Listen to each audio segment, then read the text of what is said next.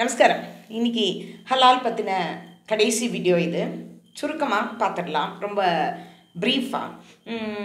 அது ஹலால் சர்டிஃபிகேஷன் ஞாபகம் இருக்கும்னு நினைக்கிறேன். ஆண்டர்பிரினர்ஸ் வாங்கணும், தொழில் செய்கிறவங்க வாங்கணும், கம்பெனிஸ் வாங்கணும் அப்படின்னு எல்லாம் இருக்குது. ஒரு ப்ராடக்ட்டுக்கு 20,000 rupees சொன்னாங்க. 20,000 ரூபாய் அப்படிங்கிறது ஒரு ப்ராடக்ட்டுக்கு ஒரு வருஷத்துக்கு தான் அப்படிங்கிறதையும் நம்ம நிலவில் வச்சுக்கணும். இப்போது ஏபிஇடிஏன்னு ஒன்று இருக்குது, agriculture processed food products export development authority. இது மினிஸ்ட்ரி ஆஃப் காமர்ஸ் அண்ட் இண்டஸ்ட்ரிக்கு கீழே வருது. இதில் கவர்மெண்ட் ஆஃப் இந்தியா ஒரு வினோதமான ஒரு விஷயம் சொல்லியிருக்கு. என்னன்னு கேட்டிங்கன்னா, இந்த ஏற்றுமதி இறக்குமதிக்கு எஸ்பெஷலி ரெட் மீட் அதுக்கு ஹலால் சர்டிஃபிகேஷன் அவசியம் இருக்கணும் அப்படின்னு முந்தைய இருந்த அரசாங்கம் சொல்லிட்டு போயிருக்கு. அது ஒரு சட்டமாக வச்சுருக்காங்க. இப்போது மிருகங்கள் கொல்லப்படுறது ஹலால் முறையில், ஆடிட்டர்ஸ் ஹலால் எல்லாமே நம்ம பார்த்தோம். அப்போது இதுதான் செக்யுலரிசமா அப்படிங்கிற கொஷின் ஒன்று வருது. ஸோ இது தவிர இப்போது வருஷத்துக்கு 6 லட்சம் மீட், ரெட் மீட் 6 லட்சம் டன் ரெட் மீட் நம்ம ஏற்றுமதி பண்ணுறோம் வியட்நாமுக்கு. 46% மீட் அங்கே தான் போகுது. இதில் என்ன விசேஷம்னாக்கா, இதை அனுப்பக்கூடிய இந்தியாவும் நான் இஸ்லாமிக் கண்ட்ரி, அதே மாதிரி வாங்கக்கூடிய வியட்நாமும் நான் இஸ்லாமிக் கண்ட்ரி. ஆனால் ஹலால் முறைப்படி இருக்கணும் அப்படின்னு இந்தியா கவர்மெண்ட் அரசாங்கம் சொல்லுது. இது எந்த வகையில் நியாயம்னு எனக்கு தெரில. சரி, இதெல்லாம் ரூபா தானே, அவங்க சம்பாதிச்சுட்டு போட்டோம் அப்படின்னு நினைக்கிறீங்களா? ஒரு பேரலல் இக்கானமி கிரியேட் ஆகிருக்கு. இந்த இக்கானமி வச்சுட்டு அவங்க என்ன பண்ணுறாங்க அப்படின்னு நீங்கள் பார்க்கணும். ஹலாலோட இக்கானமி லேஸ்பட்டது இல்லை. 2023 $3 trillion.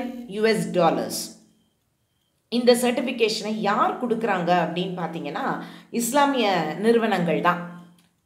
இந்தியாவில் ஒன் ஆஃப் த ஆர்கனைசேஷன்ஸ் யாருன்னு கேட்டிங்கன்னா, ஜமாயத் உலேமா இ ஹிந்த் அப்படின்னு ஒரு சர்டிஃபைங் ஏஜென்சி இருக்காங்க.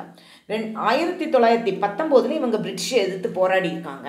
காங்கிரஸ் கூட சேர்ந்தும் பணி செஞ்சுருக்கிறாங்க. அதுக்கப்புறம் தேசம் துண்டாடப்பட்ட பிறகு அவங்க பாகிஸ்தானுக்கு ஓடி போயிட்டாங்க. இப்போ நீங்கள் கேட்பீங்க, பாகிஸ்தானுக்கு ஓடி போனவங்களை பற்றி உங்களுக்கு என்ன ஆக்குறன்னு இருக்கே? ஏன்னா அவங்க ஒரே ஐடியாக ஓடி போகலை. அவங்க அங்கே இருந்துட்டு இப்போ நடக்கக்கூடிய எல்லா சிஏஏ ப்ரொட்டஸ்ட்க்கும் அவங்க தான் காரணம். அவங்க தான் அதுக்கு ஃபண்ட் பண்ணுறாங்க.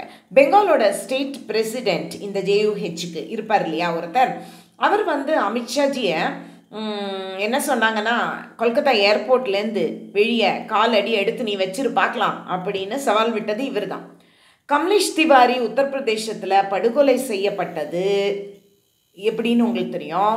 அந்த ஆள் ஜேயுஎம் ஆர்கனைசேஷனால் காப்பாற்றப்படுறதுக்கு ஃபைட் ஓடிட்டு இருக்கு. இப்போது அது கோர்ட்டில் கேஸ் போட்டு அவங்க அதுக்கு ஃபைட் பண்ணுறது இந்த ஆர்கனைசேஷன் தான்.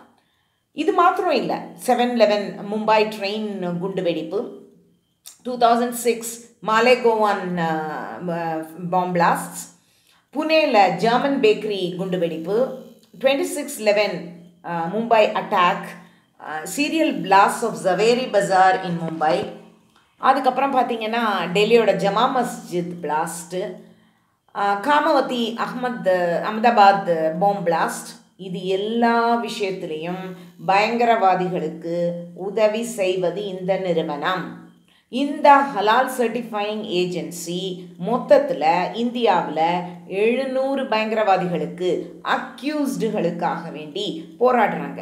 எப்படி அந்த காசு வந்திருக்கு? நீங்கள் தான் ஃபண்ட் பண்ணியிருக்கீங்க ஹலால் பொருட்களை வாங்குறது மூலமாக. நன்றி, வணக்கம்.